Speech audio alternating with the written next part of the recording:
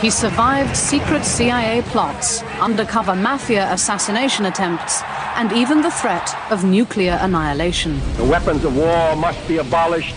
He turned Cuba from a colonial paradise into a player on the world stage. Our troubles in this hemisphere are being generated by Castro's Cuba. This is the story of Fidel Castro, a communist icon who's ruled Cuba for half a century. A dictator only 90 miles from US shores, who's outlasted 9 American presidents. This is Castro, Declassified.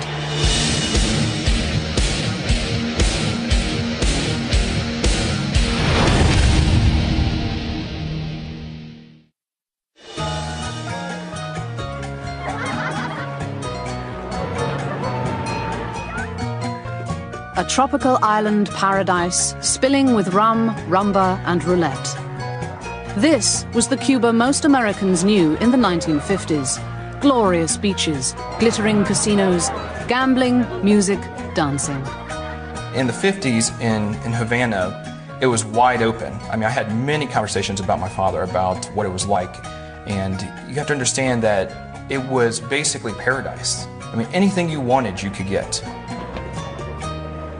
But just below the surface, the rhythm of revolution was beating.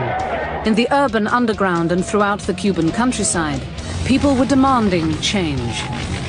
The unrest stemmed back to 1898, when Cubans fought to rid themselves of their Spanish colonial masters. But then the United States intervened, committing nearly 20,000 troops to fight for Cuba's independence. An even bigger investment would follow. Cuban sugar, Cuban water, Cuban electricity, Cuban telephones. The entire economic infrastructure of the island gradually was bought up or invested in by American capital. And this, of course, laid the groundwork for a great deal of nationalist sentiment in Cuba. This was the Cuba that Castro grew up in the 1930s and 1940s. Fidel Castro and the young university students who begin to cut their teeth politically and want to create a Cuba for themselves, their nationalism revolves around getting the Americans out. 1952. With corruption in the government rampant, a young Fidel Castro decided to run for Congress under a clean government party banner.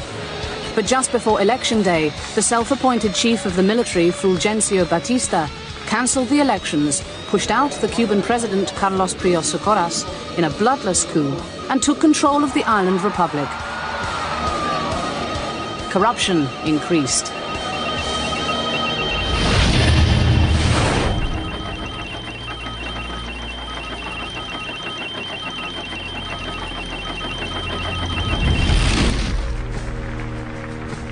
Batista also felt free to dip into the national treasury, to ignore the national budget, to allocate the nation's resources at his own personal discretion. He did not see much of a distinction between his private use of power and the public purse. The coup really became the straw that broke the camel's back, the sign that electoral politics were not an option, and that trying to engage peacefully would just lead one either to a jail cell or to exile. On the 26th of July 1953, Castro made a reckless, radical move. He led a group of about 150 men to storm one of the biggest military garrisons in Cuba, the Moncada barracks at Santiago de Cuba, on the eastern side of the island. The goal was to seize enough arms to mount a military revolution. The result was a bloodbath. They failed miserably. Many of them died. Those that weren't killed were sent to jail, including Fidel. Castro, however, turned the defeat into a platform for victory. The 26th of July would mark the birth of the Revolución in Cuba. Castro has a way of converting almost all defeats or potential defeats into mobilizing activities. That is, activities that he uses then to turn the situation. In 1953, Castro should have been dead. July 26th became a campaign slogan, the new name of the new movement to overturn the government. Castro's trial was televised, a bad mistake, giving him the perfect national stage for his stirring oratory. The man who should have been picked off by Batista and his mighty army, the man who had just a handful of ragged revolutionaries, rallied the country.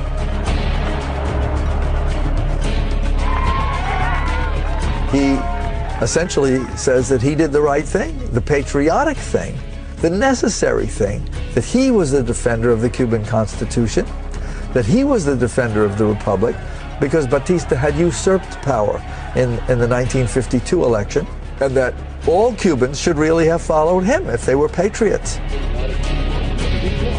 From prison, Castro produced a manuscript of his words, "History will absolve me."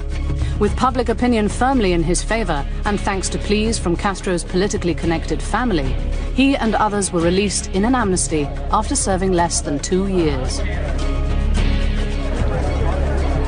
But informed of Batista's plans to have him killed after his release, Castro fled to Mexico to plot his next move.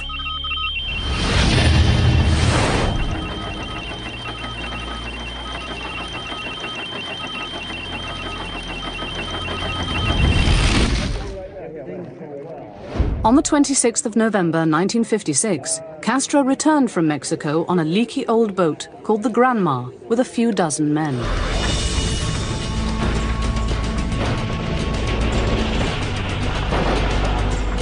On the 2nd of December, they were ambushed by the Cuban army. Most of them were killed outright. Castro survived, and with a handful of others, escaped to the Sierra Maestra Mountains. There they hid out for nearly 2 years, building a revolutionary army and developing their political philosophy and strategy. In mid-1958, Batista makes the decision to launch a general offensive, over 10,000 troops, tanks, motorized equipment, against Castro's forces in eastern Cuba. Among the growing band of revolutionaries with Castro in the mountains was a young Argentine destined to become the world's most recognized revolutionary, Ernesto Che Guevara. Castro's forces stood at less than 1,000. Despite the odds, Batista made no inroads. The equipment gets stuck in the mud. It's the middle of the rainy season. These are unprofessional soldiers. The soldiers, many of them, do not want to fight.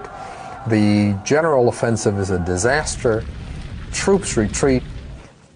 Many surrender. And from mid-1958 to December, what you see is the armed forces of the Republic of Cuba collapse. Throughout Cuba, people were becoming more and more repulsed by the brutality of the Batista regime. In his attempt to hold on to power, he jailed and killed thousands.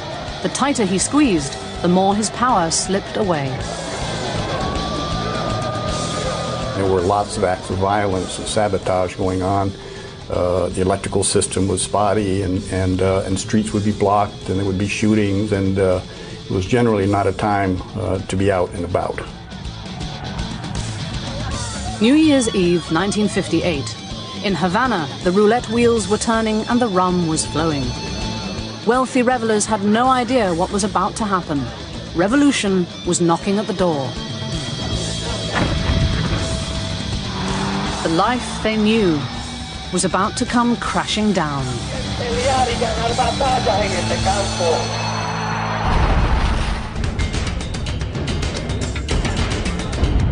New Year's Eve, 1958. While unsuspecting revelers in Cuban casinos played cards, placed bets, danced and toasted in the new year, on the streets and in the Cuban countryside, revolution was bubbling over. After fighting a guerrilla war for the better part of a decade, Fidel Castro's opportunity had arrived. Like everyone else, President Fulgencio Batista celebrated at midnight, but for him, time had run out. He gathers together on New Year's Eve after an appropriately festive party. His buddies, political, military, and other social leaders, fills about 6 airplanes and leaves the country. The nation celebrated. People danced in the streets, filled with hope for a new beginning, a new Cuba. When Batista fled and news spread that he had left the country, Cubans poured out into the street. It was at a time of enormous excitement, happiness, hopefulness.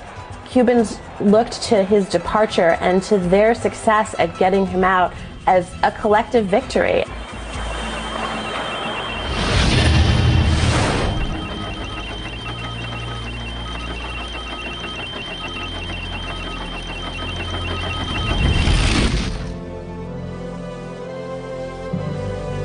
Castro took several days to enter Havana, driving across the country, rallying seas of people to his side. It wasn't just a march of triumph, it was also a march to do the politics across the island of securing support for the 26th of July movement. By the time he arrived in Havana, 1 million people had taken to the streets to celebrate a victory they saw as their own, and to hear Castro speak. A bunch of white doves land on his shoulder and arm as he's making the speech. Now, for anyone who knows anything about Cuban religion, Santeria, the white dove is a very significant animal. And this immediately is the signal. Fidel is the deliverer, O Batala, as he's called in that language. The deliverer. He is the man who is going to take Cuba from its helpless status and make it into a strong people, a strong nation.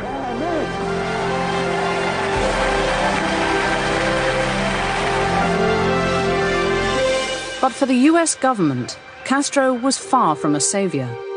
Although Castro met Vice President Nixon and appeared in several interviews on US television, the period of goodwill was brief.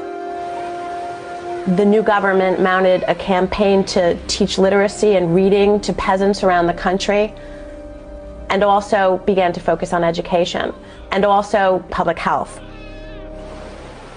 Just months after the revolution, hundreds of people were killed by firing squad after show trials. Famed revolutionary Che Guevara was the commander of the prison and took a personal interest in interrogating Batista supporters. People wanting revenge for the brutality of the Batista regime shouted, "To the wall," the site where people faced the firing squad. There were lots of executions, and we thought, well, they got what they deserve. These are bad men. They've obviously done some terrible things, and so he's cleaning house. But they kept on, and they kept on. And there were hundreds and then thousands. And they moved the trials to the Sports Palace, and there were thousands of people in the stands screaming at the top of their lungs, paredón, which means to the wall.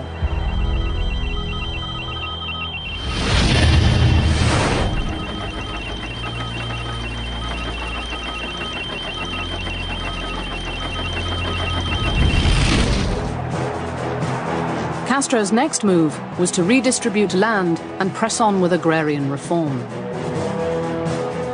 By today's standards, that agrarian reform would be looked at as enormously moderate. But by the standards of 1959 and the Cold War, the agrarian reform was seen by the United States and by American landowners in Cuba as an enormous threat.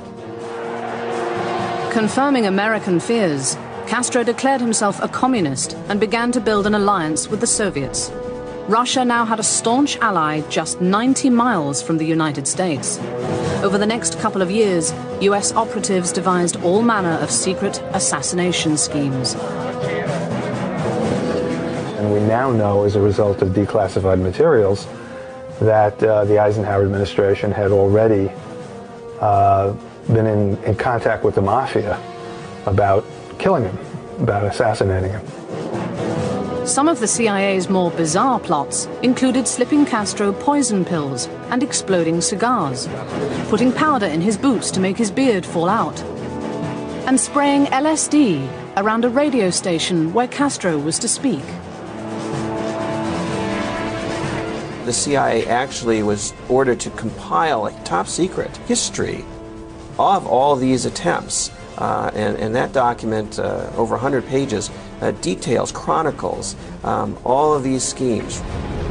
They range from exploding conch shells to poison cigars to assassination rifles to poison pens.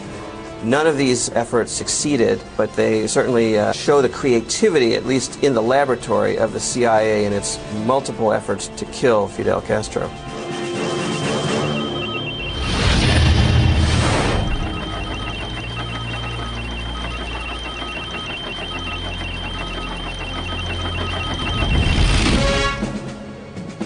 When John F. Kennedy became president, he inherited from Eisenhower a more ambitious, secret plan to overthrow Castro, the Bay of Pigs operation, a plan to train Cuban exiles to storm the island and take over the government. Recently declassified documents reveal the CIA hired the mafia to murder Castro just before the Bay of Pigs operation was launched. The CIA paramilitary director, Richard Bissell, who was the architect of the Bay of Pigs, had agreed to use the U.S. mafia to smuggle poison pills created by the CIA onto the island and somehow get them into Castro's food. But that CIA plot failed as well. Miami was already becoming a little bit like Casablanca in Second World War. There were all kinds of conspiracies, all kinds of activity against the Cuban Revolution. And I got involved in a lot of those activities. I was, you might call it a militant anti-Castro. March 1961. In Guatemala, the CIA quietly put together a brigade of about 1,500 civilians and began training them. The United States was preparing an assault on Castro and his government. This time, it was all or nothing. This was war. The American-backed insurgents planned to land at a place known as the Bay of Pigs.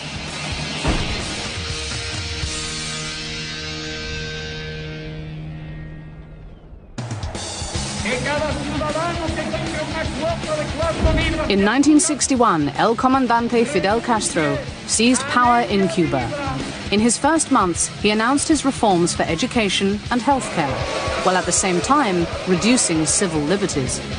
Back in the US, the CIA was targeting Castro with several bizarre assassination plots and the Bay of Pigs operation. We didn't know we were going to land on the Bay of Pigs until probably 2 days before. We always thought that we were going to be dropped or land near the mountains.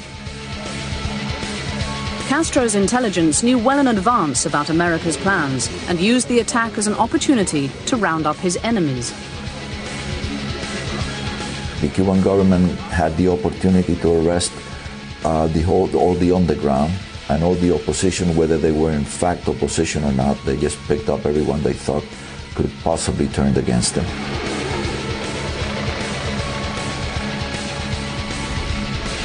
From inside Havana, the US attack seemed to be going badly from the start. The exiles were quickly killed or captured.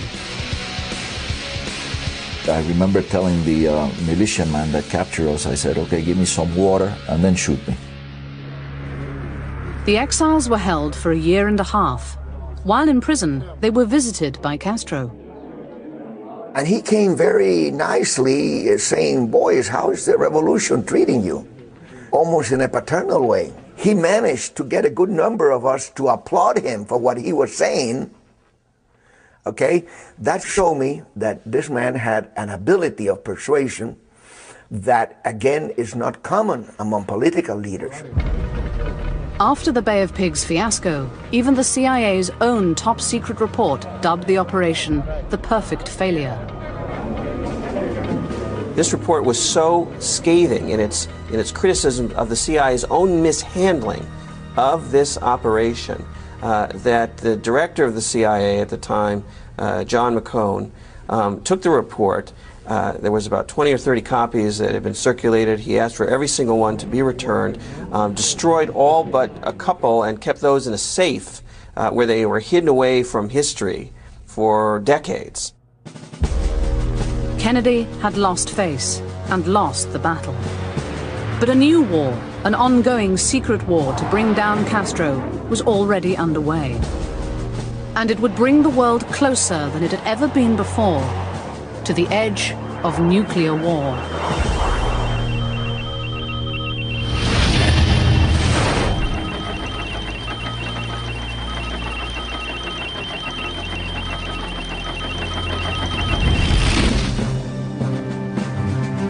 It was not until after the Bay of Pigs and the abysmal failure and humiliation that the administration suffered, and that he suffered personally as a new president, that I think you begin to have a major change, and then it does become an obsession, especially on Robert Kennedy's part. In the aftermath of the Bay of Pigs operation, the president and his brother, Robert Kennedy, the U.S. Attorney General, were more determined than ever to get Castro.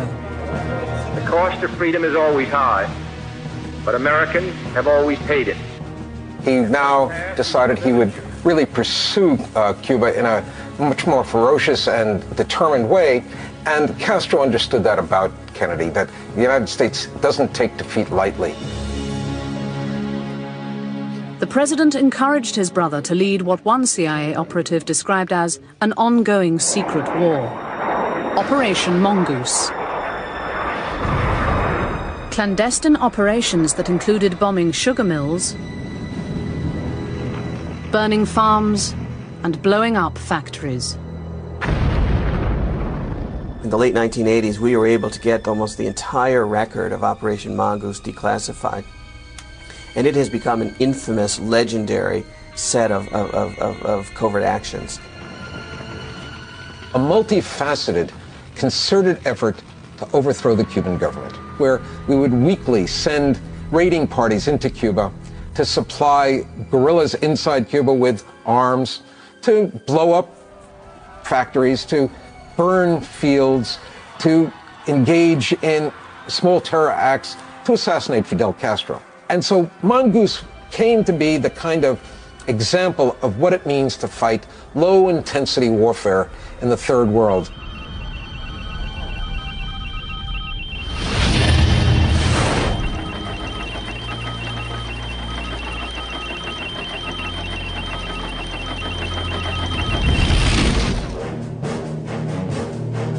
August 1961. Recently declassified material reveals top Kennedy aide Richard Goodwin flew to South America for a secret meeting with Che Guevara, the representative Fidel had sent to broker a deal. Goodwin describes the secret meeting and how it took place in an apartment in Uruguay. And essentially, as is revealed in the memo, Che Guevara offered, in Castro's name, 3 major concessions to the United States. He said that essentially Cuba would cut or reduce greatly its military ties to the Soviet Union, the security. It would stop exporting revolution, another security threat, and it would agree to compensate the U.S. companies that it had expropriated in 59 and 60. The 3 issues that the United States had with Cuba. In return, Che Guevara said to Goodwin, just leave us alone. Che also presented a gift from Castro to Kennedy. Fidel had sent along a box of Monte Cristos that everybody knew at the time were Kennedy's favorite cigar. Goodwin took the cigars along with a message back to Kennedy, reported to Kennedy. Kennedy lit up one of the cigars and said, pretty good. He says, actually, Goodwin, I ought to have given you the first one to smoke. Kennedy referring to a plot to kill Castro with a poisoned cigar. Kennedy then listened to Goodwin's report of the secret deal offered by Fidel and Che. And they both had the same reaction. This is a sign of weakness. So not only should we not make an accommodation, we should turn up the heat, because we maybe can get rid of them or get more out of them. In October 1962, Soviet missiles arrived in Cuba, pointing in the direction of the United States. The clock was ticking on the Cuban Missile Crisis as the two superpowers watched and waited. When the US blockaded Cuba, American ships were brought into direct military conflict with Soviet ships and submarines. The world was on the brink of nuclear holocaust. Kennedy met with Joint Chiefs of Staff. They say it's a military threat. We have to go in, we have to knock them out right away or invade. They want both. And Kennedy says that it isn't a military threat. It doesn't really make any difference militarily. He says, what difference does it make if you get blown up by a missile fired from the Soviet Union or one fired from Cuba? In either case, he says they have enough to kill us anyway. He sees it as a political act on Khrushchev's part to appear to change the balance of power. That difference is extremely important during the first week because most of the people in the room initially favor bombing. Recently released tape recordings made secretly in the White House reveal the tension between President Kennedy and his top military brass. At one point, Kennedy leaves the room. General LeMay, Chief of Staff of the Air Force, General Wheeler, the Chief of Staff of the Army, General Shoup, the Chief of Staff of the Marines. Of course, they don't know they're being taped. Do the son of a bitch and do it right and quit frigging around. Basically, they say the president's a coward. Whatever Kennedy thought privately, publicly, he was ready to go head-to-head with the Soviets and Castro. With Soviet missiles just 90 miles from US shores, there was too much at stake. The weapons of war must be abolished before they abolish us. With the future of the world hanging in the balance, recently declassified documents from Cuba reveal the assumptions and misinformation that made Castro believe the US knew more than in fact it did. Castro knew there were nuclear weapons on the island, and he thought the United States knew this too. He couldn't imagine that the United States, with the best intelligence service in the world, did not know that there were nuclear weapons already on the island of Cuba. Castro was convinced the US was about to launch a nuclear attack on Cuba. And he says to Khrushchev, don't get caught with your rifles down. If you see the United States invading Cuba, then you must first launch the nuclear attack against the United States. Mistakenly, Castro believed this because he thought the United States knew more than it actually knew. And so there is this sense that he was willing to go to the brink. As for ordinary Cubans, they imagined that they were going to be destroyed. They would fight to the last person, and a lot of Cubans would die. This is going to be an invasion by the United States. Everyone's going to die. The Cubans weren't alone. In the USSR, the US, and even in Europe, ordinary people talked about and prepared for nuclear war. Many believe the world never came closer to Armageddon than that week at the end of October 1962.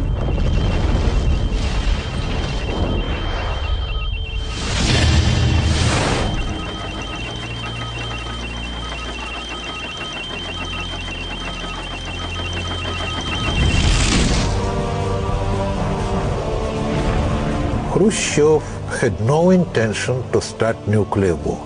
He was at Second World War. He repeated many times that when you're watching movie, documentary, reading stories about war, it is nothing there with realities because it's much more dirty, much more cruel, much more bloody.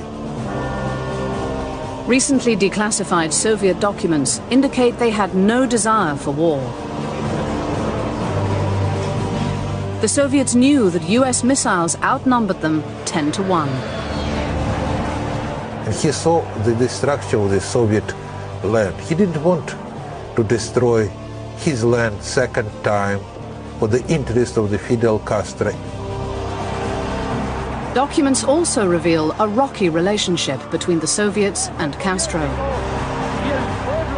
He became Soviet ally.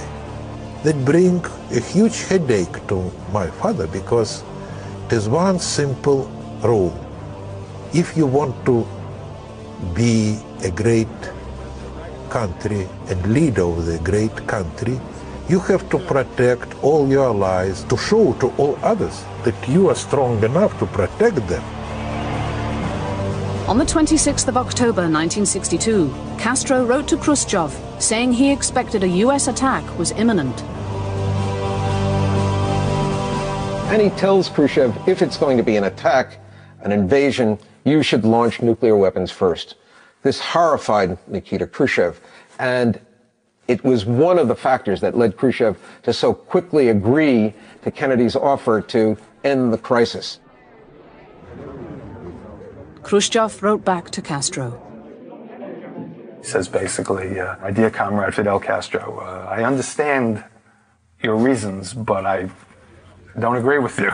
Launching a nuclear first strike against the United States will not solve anything, but will initiate a thermonuclear world war in which we will all be incinerated.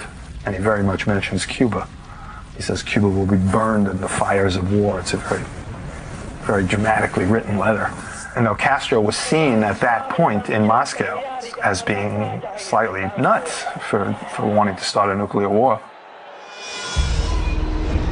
On the 28th of October, the two superpowers came to an agreement. The USSR agreed to remove their missiles from Cuba after the US agreed to remove their missiles from Turkey, and the US promised not to invade Cuba. But the idea of assassinating Castro wasn't dead yet.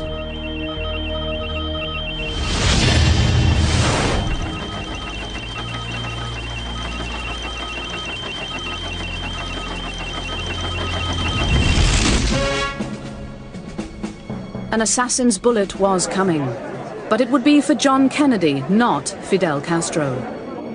And in the days leading up to the president's death, the Kennedy administration adopted a dual strategy: make peace with Castro or assassinate him.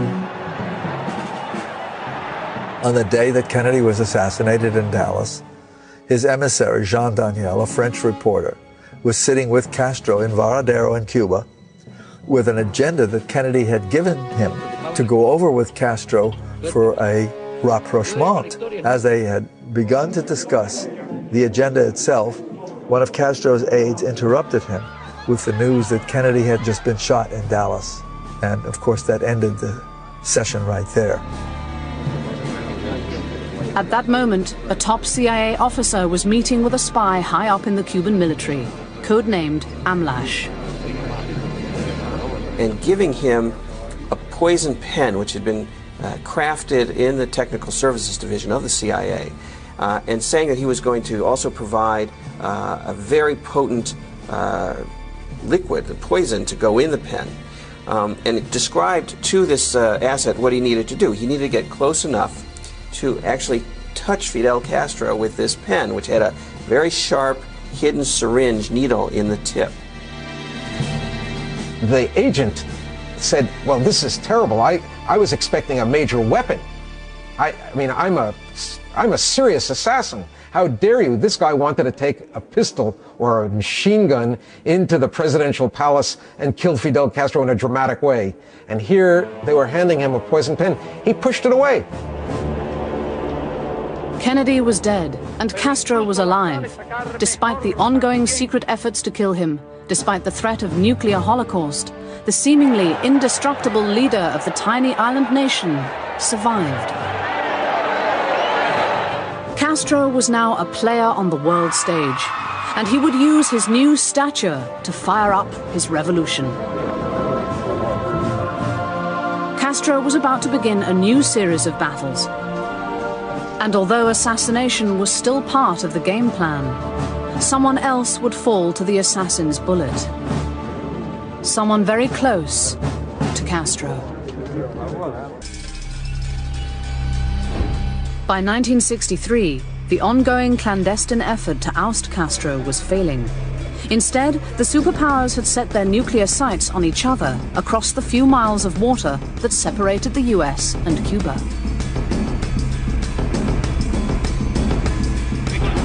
Castro had survived the Cuban Missile Crisis and thrived. As the next few decades proved, despite his enemies, he seemed indestructible.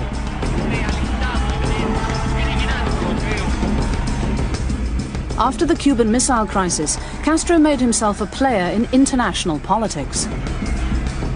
At the urging of revolutionaries like Che Guevara, he became a third world hero as he sent armies and experts to help in revolutionary battles in Africa and Central America. And it was Castro who brought the Soviets into these revolutionary battles.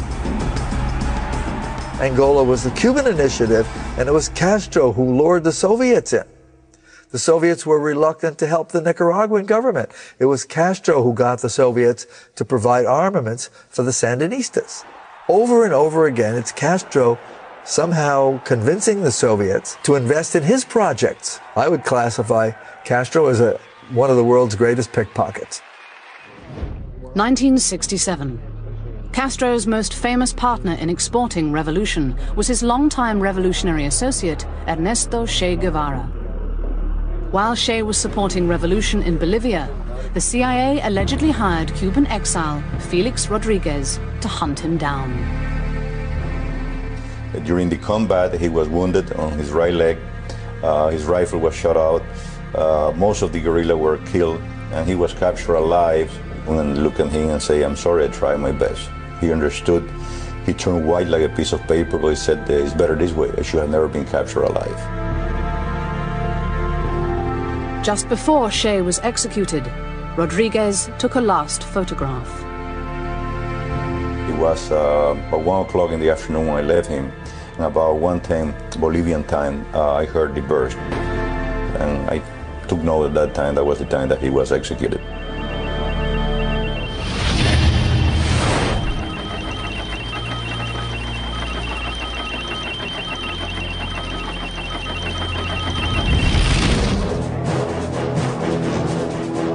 Castro got rid of his enemies by jailing them, killing them, or throwing them off the island. In 1980, a group of Cubans tried to escape the country through the Peruvian embassy. Soon, thousands of people were hammering at the door there to get out of Cuba. As world public opinion started coming down on Castro, he announced that anyone who wanted to leave could leave. It was a smear on the Cuban society that 125,000 people wanted to leave Cuba and run to the United States. And he used this as an opportunity to effectively get rid of people who were dissidents in the island and secure even more power for the Cuban government. On the 15th of April 1980, the boat lift began. Typically turning the situation to his advantage, Castro simply exported his enemies and sent them over to his biggest enemy, the United States. He emptied jails and filled the boats with thousands of people he deemed undesirable. And so one of the ways he's been able to survive is to think one step ahead, to take crises and make them into opportunities for his own survival, to find ways to have his enemies neutralized in the sense of their own power being undermined, their own credibility being undermined. In 1989, Castro was about to take his toughest blow ever and lose his most important ally. The collapse of the Soviet Union led people to think that Castro would soon follow, that Cuba was receiving subsidies from the Soviet Union in terms of higher prices for its sugar than the world market and lower prices for the oil. And when the Soviet Union was no longer this sugar daddy, the sense was that Cuba could not survive. Between 1989 and 1993, the Cuban economy drops by about 1/3. This is a huge collapse in a very short period of time. Hardship affected everyone in the country. It meant that you did not have enough food for yourself and your children. Friends of mine literally shed pounds and looked in terrible physical circumstances. How Castro survived this time was by bringing back the two things he abolished when he first came to power: the US dollar and tourism.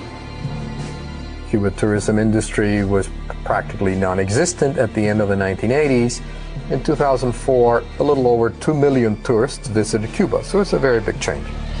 Foreign direct investment, tourism, third important change is to allow Cuban Americans to remit dollars to their relatives and friends in Cuba.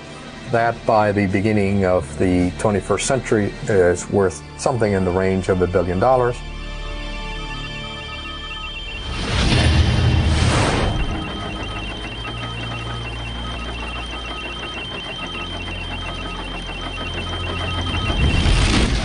Many scholars and Cubans argue the best way to get rid of Castro is to end the embargo, the official U.S. policy forbidding Americans to do business with Cuba, which has been in place since 1962.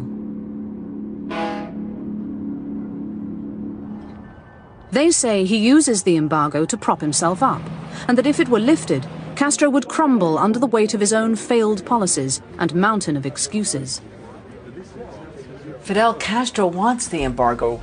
The U.S. embargo gives Fidel Castro control. If it was unfettered trade and ideas and everything else that comes with full relations, they said he would be out of here. Now in his late 70s, it seems time is Castro's greatest enemy. Despite all the efforts to eliminate him, he still stands as the last of the Cold War warriors.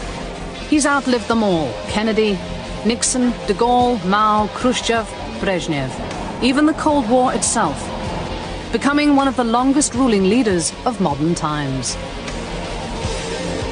Fidel Castro's legacy has a combination of elements. It completed the country's social modernization. It taught every Cuban to read and write. It raised the median schooling level in the workforce dramatically. It transformed the Cuban health system.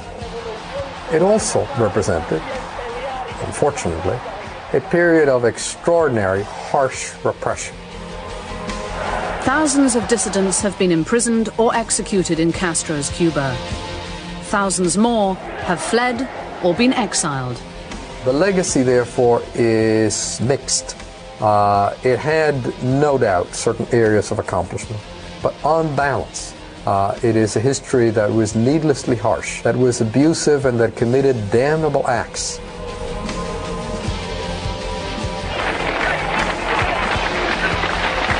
Both enemies and friends acknowledge the prowess of the man who started with a handful of guerrilla rebels, seized power, and held on to it for half a century.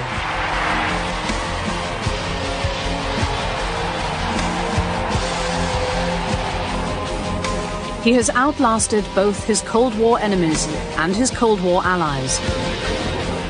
Against the odds, Fidel Castro is a survivor.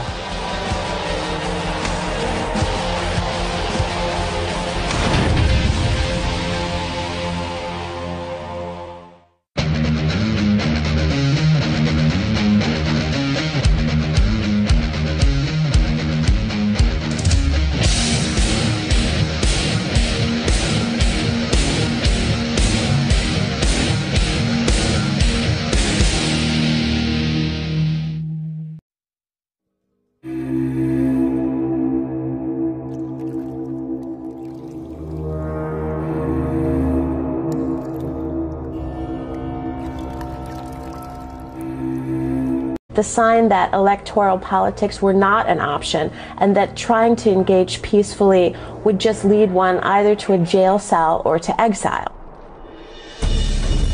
On the 26th of July 1953, Castro made a reckless, radical move.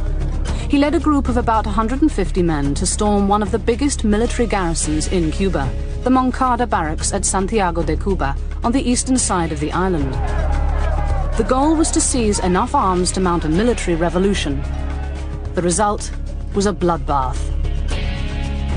They failed miserably. Many of them died. Those that weren't killed were sent to jail, including Fidel. Castro, however, turned the defeat into a platform for victory.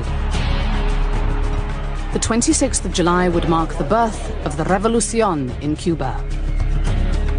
Castro has a way of converting almost all defeats or potential defeats into mobilizing activities.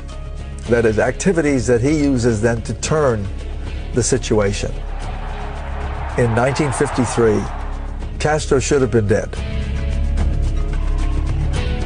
July 26th became a campaign slogan, the new name of the new movement to overturn the government.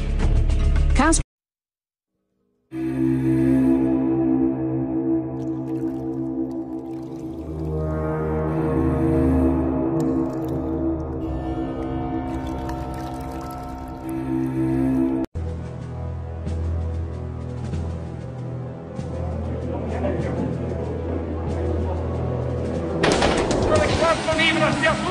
He survived secret CIA plots, undercover mafia assassination attempts, and even the threat of nuclear annihilation. The weapons of war must be abolished. He turned Cuba from a colonial paradise into a player on the world stage. Our troubles in this hemisphere are being generated by Castro's Cuba. This is the story of Fidel Castro, a communist icon who's ruled Cuba for half a century. A dictator only 90 miles from US shores, who's outlasted 9 American presidents. This is Castro, Declassified.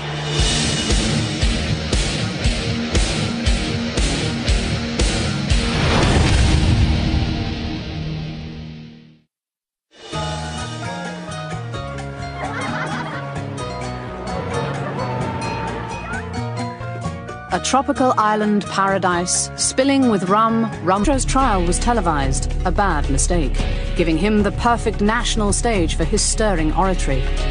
The man who should have been picked off by Batista and his mighty army, the man who had just a handful of ragged revolutionaries, rallied the country.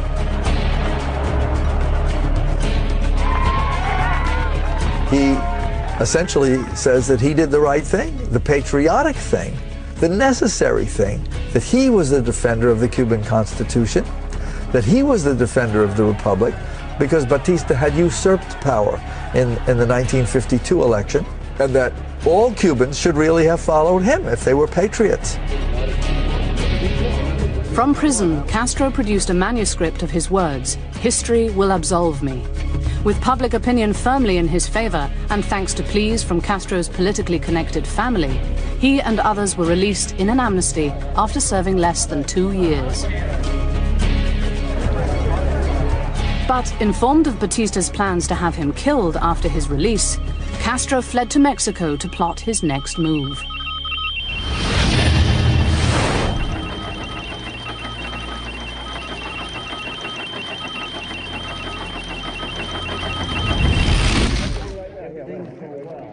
On the 26th of November 1950, Cuba and roulette. This was the Cuba most Americans knew in the 1950s.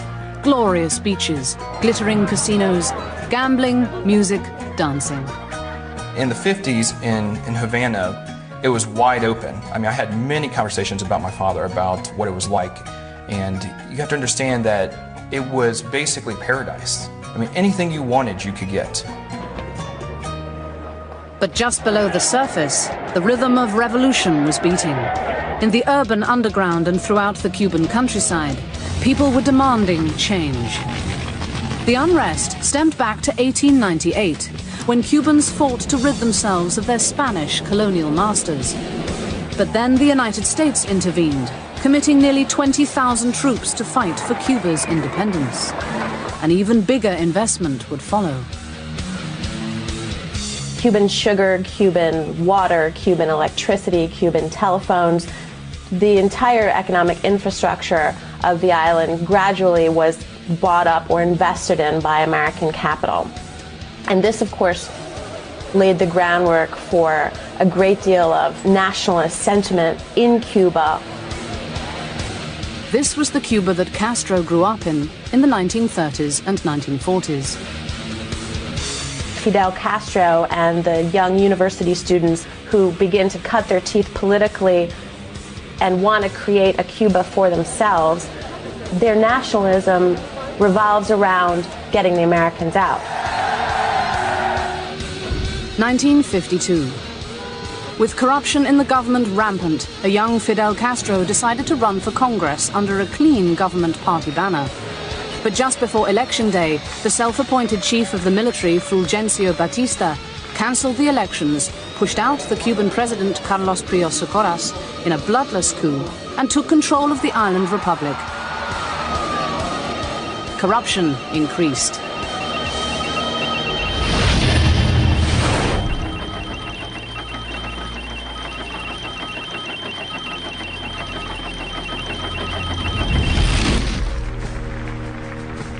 Batista also felt free to dip into the national treasury, to ignore the national budget, to allocate the nation's resources at his own personal discretion. He did not see much of a distinction between his private use of power and the public purse. The coup really became the straw that broke the camel's back.